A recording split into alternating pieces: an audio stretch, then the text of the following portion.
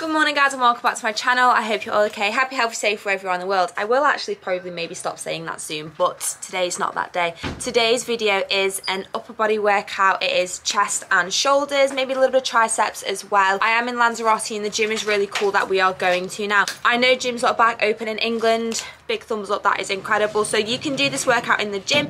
Predominantly it only uses dumbbells. So technically it's a dumbbell only workout with bench press using a barbell. So it's going to be a follow along workout. I'm not sure if I'm going to do a voiceover or not yet, you will decide, and I might show you my WOD as well, which is workout of the day. That's more like a circuit slash HIIT session. It's kind of HIIT but you're kind of using weights, so it's more like CrossFit in a way. I don't really do that much CrossFit, but I'm going to take to the gym. It's a really cool gym and I will see you there. So just a little insight, I've started to wear these travel bands that Cal got me because I get really travel sick. Everyone's asked what they do. I think we decided that they just hit like a pressure point, because that white thing's like it's like a hard ball, I think, and it goes into like your wrist. Wear them on both wrists. That's one not in the right place, I need to change that. But yeah, they semi-work. They actually semi-work. Also sitting in the front of a car helps. So Ben's been moved to the back seat.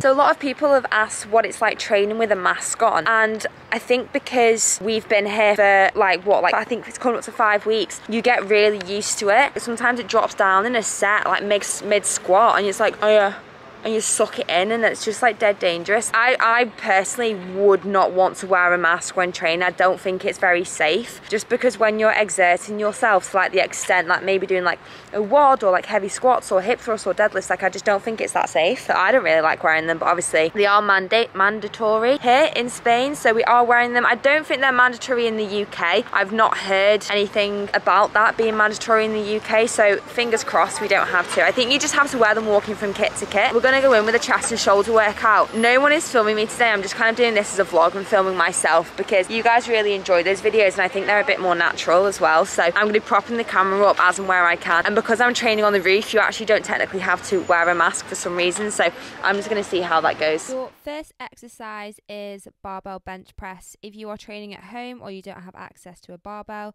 please just use dumbbells and do flat bench press. So there's a few things that I want to go over with you in terms of bench press. Firstly, you can probably notice the arch in my lower back and my scapula are retracted, and this basically protects your shoulders. So a lot of people sometimes panic when you have that arch in your back because you don't usually do that when you train, but that is a vital component of the bench press. Now, with your hand position, you want them wider than shoulder width grip. With your execution, your elbows should be close to the body and the bar to the lower chest. Lastly, you can't really see this on the video, but in terms of your foot position, try bringing your feet close to the body and the heels on the floor. So barbell bench press is your main compound lift in this session for your chest, and it is a fantastic exercise to include. Moving on to dumbbell shoulder press. So I've dropped the weight a little bit here because we are doing 12 reps. We are in that hypertrophy range. If you would prefer to do strength training, drop your reps down to 5 for me. Keep your core nice and tight in terms of the extension of the elbows all the way up to the top. I pretty much want your dumbbells to touch. As you can see, this is pretty painful. Drop the elbows just below 90 and ensure that you're keeping your back in neutral. Your first superset is around the world into press ups. Now with around the world, you do want to use a lighter dumbbell because as you can see here, you're doing a lateral raise into a front raise. One of the things to note is that you do need to keep your core nice and tight and a pretty strong stance in terms of your foot position, because you don't want to be swinging around. We want to keep the focus on the shoulders at all times. As soon as you finish your around the world, we're going straight into press ups. So try and aim for 12 reps. If you can't do 12 reps, just drop down to your knees for me. Keep them nice and consistent. Keep that core tight. Keep that chest up. My head is actually dropped a little bit there. It should be a bit more in neutral. I have my width of my hands a little bit wider apart, and I keep my feet relatively close together. Dumbbell lateral raises are my favorite exercise for the shoulders. I think they're such a fantastic exercise, and we're doing a drop set here. So you'll do 10 reps with a weight that you usually lift, and then you'll drop down into a weight that's lighter, but you're going to go for failure reps. So I think I did 8 kilograms into 5 kilograms, for example. With lateral raise, you want to keep your traps relaxed. You don't want to be using the traps to get the weight up. You want to be using your lats and obviously the lateral head of your shoulder. Again, keeping your core nice and tight is essential when you are doing a lateral raise, as it is with your foot position as well. Try and push through to truly going to failure. Your second superset is only 3 times and is a seated Arnold press into dumbbell flies. So with a seated Arnold press, you want the dumbbells to be brought in front of your face so they're facing you, and then you push up and you turn your hands away from you. So it is like a shoulder press, except you're going for a slightly more functional movement. You will find that you will need to use a slightly lighter weight than you have with just a normal dumbbell shoulder press. Your second part of the superset is dumbbell flies. So I'm again using the same weight that I did for the Arnold press. What you want to focus on when doing dumbbell flies is, again, you might have that arch in your back, that's pretty normal, but that you are squeezing your little fingers together at the top of the movement. This is just going to hit the top of your pecs a little bit more, and just do make sure that those dumbbells reach at the top and you are reaching full range of motion throughout this whole exercise. There was a Zumba class on before, but I'm the only person up here now. I mean, you get dead hot.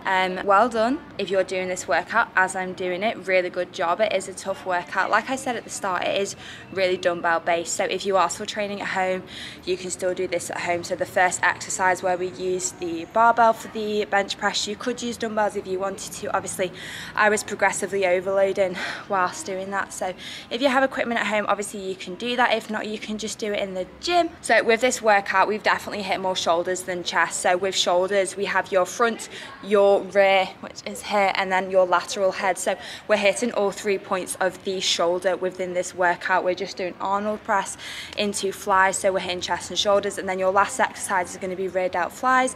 Again, you don't need to lift heavy on that at all. Rear delt flies is more of like going through the movements and going through the motion. You can also do cable face pulls, which is brilliant, but like I said, I want to just use dumbbells, so let's crack on. Your last exercise is dumbbell rear delt flies. So you are going for a higher rep range.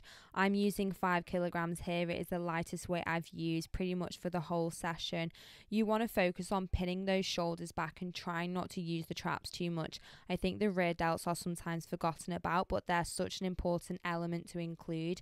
And obviously it's really helpful in terms of not hunching over.